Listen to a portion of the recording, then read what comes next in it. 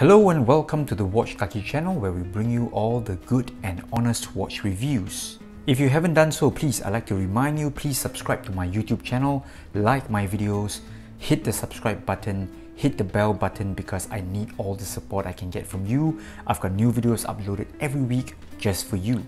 In today's video, we're going to review this Scurfa Diver One here, and this watch is on loan from my good buddy Buzz. Alright, so Buzz, he bought this watch about 2 weeks back, and he has very generously just loaning the watch to me for me to film this video. And I really must thank my buddies, people like him who are so generous and so willing to give and share, that has kept this channel going. So a bit more background information on Scurfa. Alright, so this brand here I mentioned in the unboxing video, it is started by Paul Scurfield, alright, who is a professional diver himself. Alright, so incidentally, one of the viewers on my channel, alright, actually reminded me that Scurfa is also a British brand, as opposed to many micro brands that have been coming out of Asia, alright, China, Hong Kong, Singapore, and US, of course. Alright, so this one here is a bit unusual, comes from UK, and as you can see, the prices listed on the Scurfa website, they're all in sterling pound.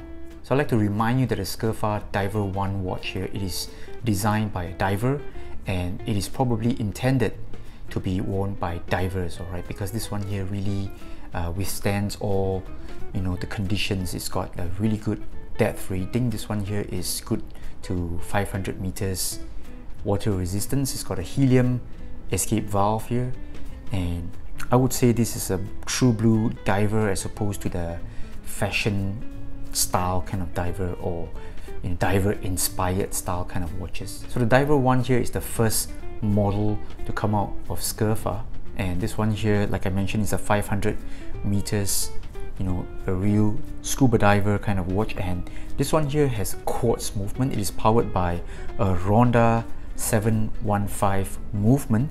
This one here does have a date complication, and it's also got a really nice screw-in crown here. Okay, the screwing and unscrewing action here feels really good, and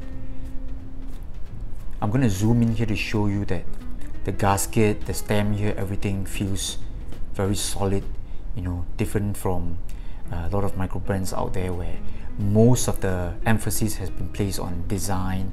This one here, you really feel that there's great emphasis on the functionality, on crown, on waterproofing and all that.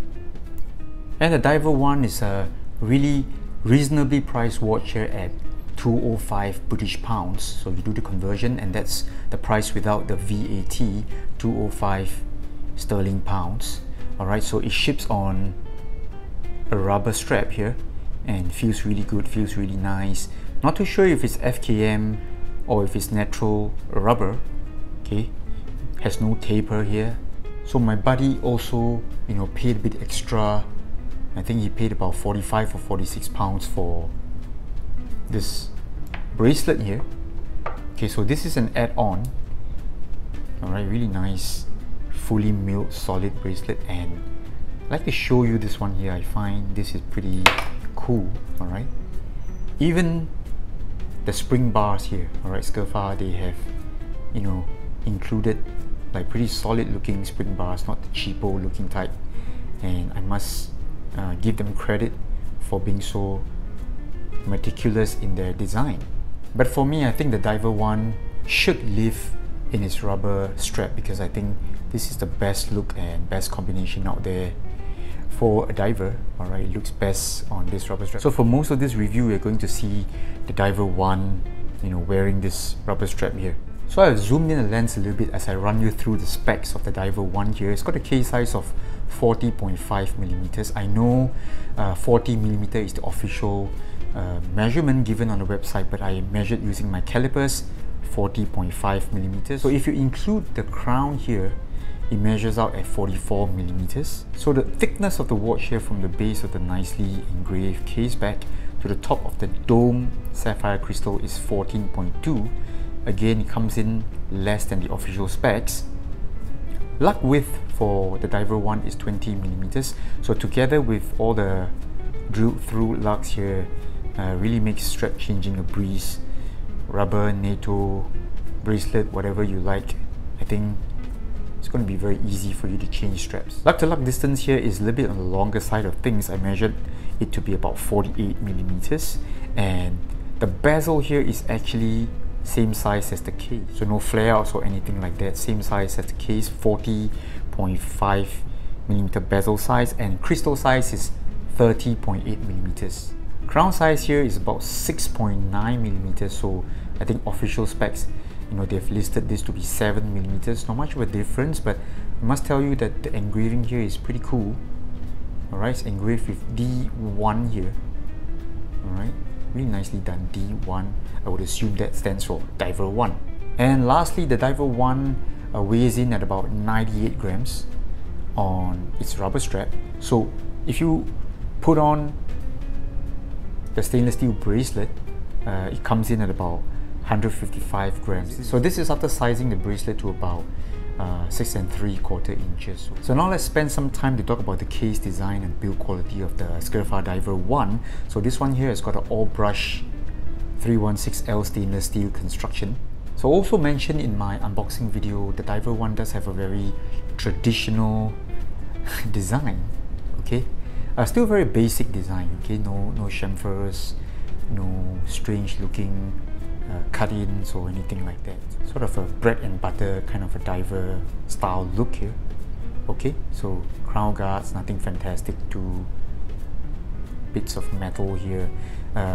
Helium escape valve here is pretty cool at the 9 o'clock position. Alright, so it's also got this aluminum bezel insert. I think other versions would have different colors. So the yellow dial version comes on a stainless steel, and the black and blue, I think they have matching bezel inserts. And this sort of a coin edge here is pretty cool. Right, offers a lot of grip on the bezel, which is a 120 click bezel, and the clicks here, they feel very solid. And overall, I think it's just a very solidly built watch. Upon close inspection, I feel that they've also done a really good job on the insides, on the underside of the lugs here. Okay, so no sharp edges. Alright, in fact, even the tips here, they don't feel sharp at all. Okay, so it's the same for the bracelet. Let me just bring in the bracelet to show you. Alright, on the underside, on the inside, none of that sharp edge, and you really feel that they've paid enough attention to make sure that the wearer's comfort is taken care of. So really a good job by Scurfa. And now let's move on to the dial design. Again, even the dial layout here is very traditional. Alright, conservative, I would say. Nothing will go wrong with this type of layout.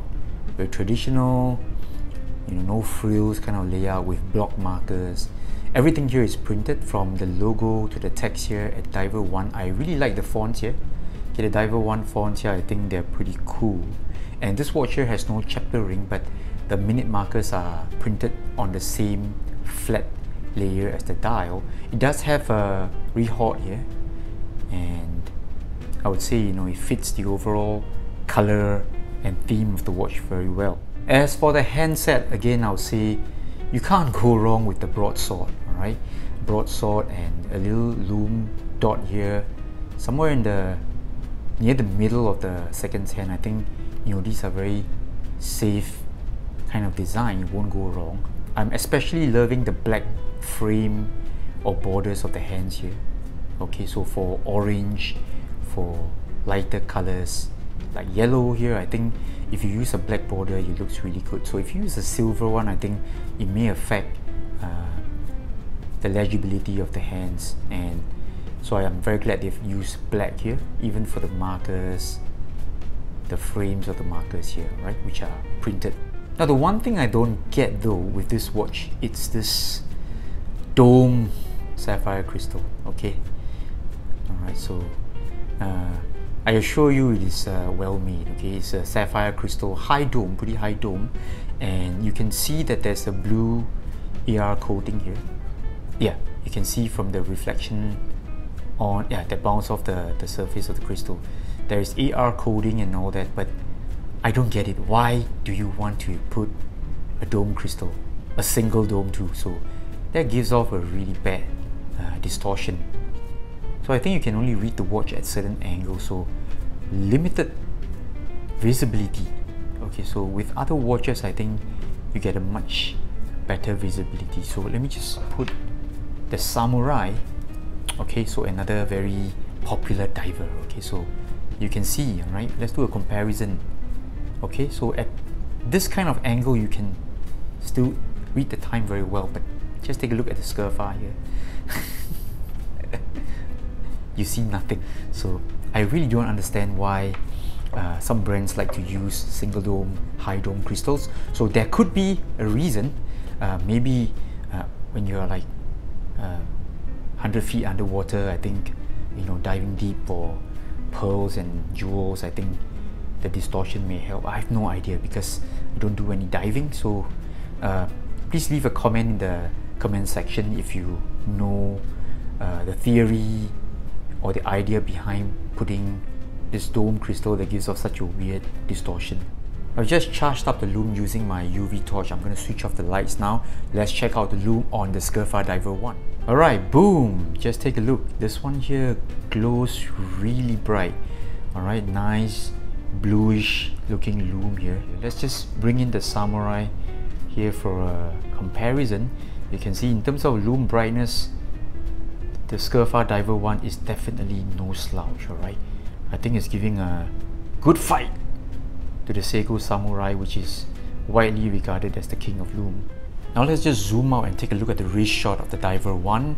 My wrist is about 17 cm. At 40 millimeters, I think a diver like this, it will fit all wrist sizes. The only concern here is that the watch here does sit a little bit tall because of the slightly taller case back, and the mid case here does have minimal curve to it, so it's almost like a straight mid case, a bit like the Tudor Black Bay kind of style where there's hardly any curve to it. So it does look like there's a bit of a luck overhang, but being a 40 millimeters case size, I don't think is a problem at all in terms of wearability.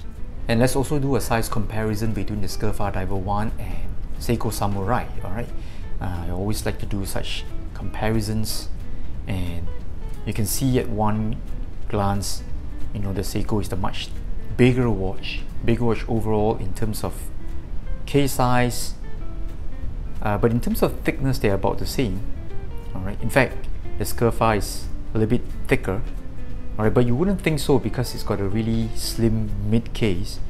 Alright, but due to the high dome crystal and that tall case back there, so it is actually thicker. In terms of luck to luck though, I think they are about the same. And here's a bonus shot of the Diver One on his bracelet. My buddy is a big fan of the bracelet, so I have to reinstall it for him before I return him the watch. So I think, you know, bracelet here is also very good looking, but I would very much prefer the Diver One on its rubber strap. So a quick look on the clasp system here. So everything is fully milled. Alright, none of the cheaper stem clasp or anything like that. So it does lack diver's extension. So again, I'm assuming the Diver One was meant to be worn on its rubber strap. So there you have it. That was my full review of the Scurfa Diver One. I would say this is a very high spec, a very technical watch intended for its true purpose, which is to dive, and you know, with things like helium escape valve. It's also got a quartz movement. I think, you know, these things are just great for grab and go, minimal servicing or fears of magnetism and all that. So I would say this is a true blue toolish kind of diver. You know, it comes in many different colorways as well, so yellow being the bright and playful one. So overall just very good looking, but I'm not a big fan of the dome crystal. So I think this brand here, Scurfa, it doesn't have much attention, doesn't get very much attention here in Singapore, and that's because most people, you know, with this type of price and all that, they will rather go for Seikos, Orients or anything like that. You know, if you're looking for a more technical, more professional spec diver, quartz diver, I think you could be interested in the Scurfa Diver One. Alright, so this is the watch kaki from Singapore. Got George and Pixie with us today, so bunch of watch enthusiasts. So I'll see you soon. Bye bye.